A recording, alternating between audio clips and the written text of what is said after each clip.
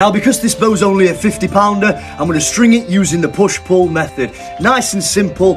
Anchor it with your foot, push at the top, pull at the middle, and slide the string into place. She's all strung and ready to go. Let's go and shoot something.